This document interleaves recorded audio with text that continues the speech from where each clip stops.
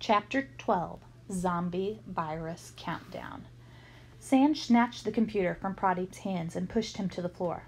You know, it's so unfair that no matter how much we outsmart our evil big brothers, they are still 2 feet taller and usually able to squash us if they want to. I watched Pradeep getting squashed and knew my own squashing was just a matter of time.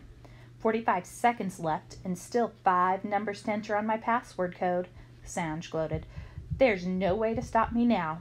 I'll have a whole world of zombie fish slaves. You win, I lose. Na na na na na na. And you so lose, Mark said, as he caught up with me and grabbed me around my arms so I couldn't move. I looked Mark right in the eye, and that's when I released my secret weapon. I opened my mouth and Frankie jumped out, slapping his tail hard across Mark's face until he fell backward onto the mosquito net I'd been trapped under earlier. I quickly rolled the net around him as Frankie fell to the floor and skidded along its watery surface, skating towards Sanj. "Look out, Frankie!" Pradeep yelled as Sanj stomped his feet, trying to squash Frankie. But Frankie bounced off the top of Sanj's boot, leapt over his head, and landed on the laptop. 10 seconds, read the clock. Frankie flipped around on the keyboard, thwacking keys with his tail and dodging Sanj's fist. The clock ticked on. 7, 6, 5. Thwack, thwack, thwack on the keys. 4, 3, 2, tap, tap, tap, 1. And then it froze. Sanj stared at the screen. "Impossible," he said. "How could a fish type in code?" Sanj collapsed on the floor, talking to himself. "Yeah, you'd have to be a stupid little moron to be outwitted by a couple of little kids and a fish," I said. "Right, Frankie?" That's when I saw the goldfish. "Fishy not swishy?" Sammy struggled in the trash can, pointing to Frankie lying motionless on the laptop keyboard.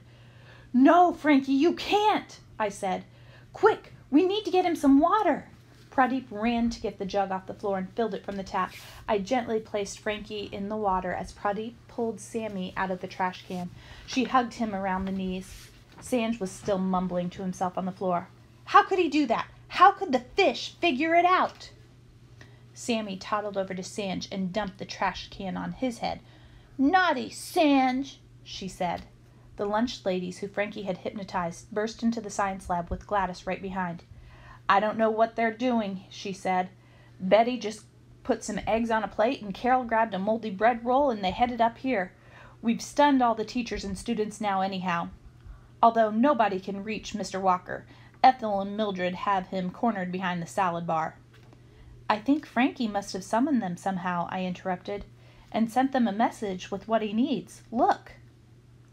"Oh, he doesn't look good, does he? Poor fish. Looks famished. No wonder he wanted eggs and bread. But why the moldy ones?" "They're green," Pradeep and I said at the same time.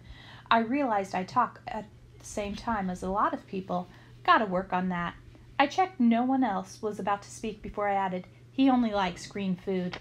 I took the eggs and moldy rolls and crumbled them into the jug. Frankie shook slightly, then opened his mouth and closed. He started gobbling up egg bits and moldy bread. He looked up at me from his jug, winked, and swished his tail. "Good to have you back, Frankie," I said, patting him gently on his top fin. "We just need your help with one more thing," I added, before Pradeep and I whispered the next stage of our plan.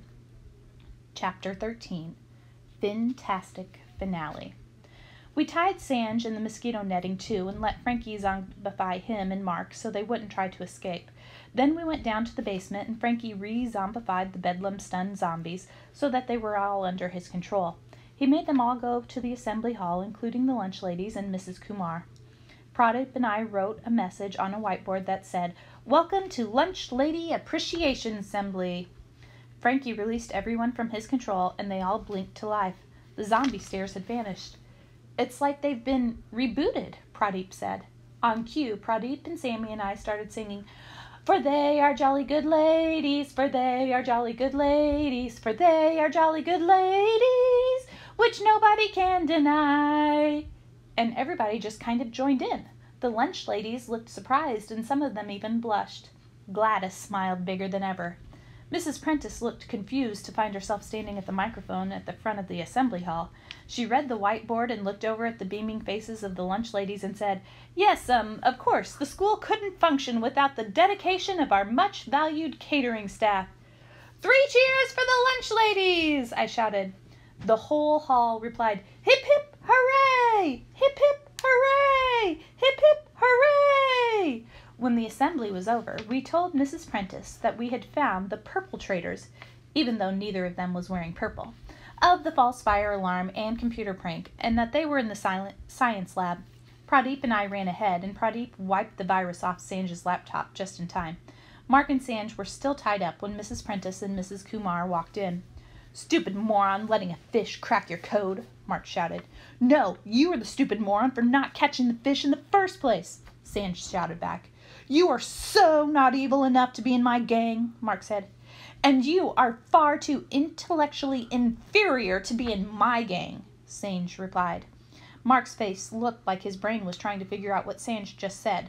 Then he gave up and thumped Sanj instead. "Whatever," he grunted.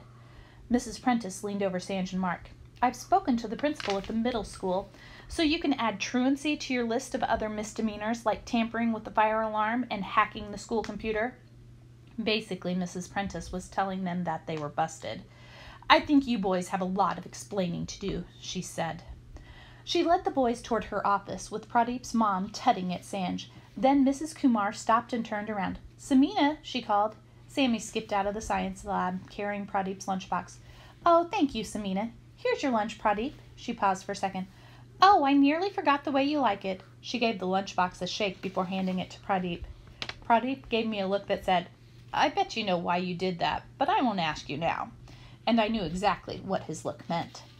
Sammy waved as she trotted off after her mom. "Bye, swishy, sakey, fishy," she giggled. Pradeep opened the lunchbox, and there was Frankie in the plastic bag that I'd put him in after the lunch lady assembly.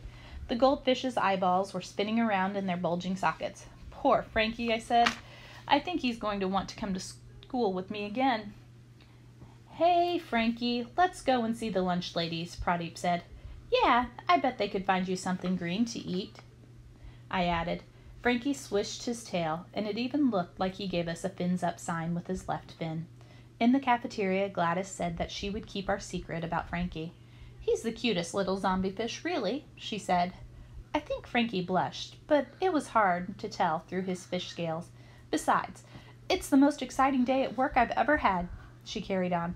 "And don't worry, next time you're in the food line, I'll give you an extra egg." She nudged my arm with her spatula and smiled. My stomach lurched at the thought, but Frankie thrashed around in excitement. I guess I could always take it home as a treat for him. 'Cause from now on, Frankie's safer staying at home. I never realized how dangerous school can be. Luckily, we've got a big, fat zombie goldfish to help out when things get rough. I wonder how good he is at times tables.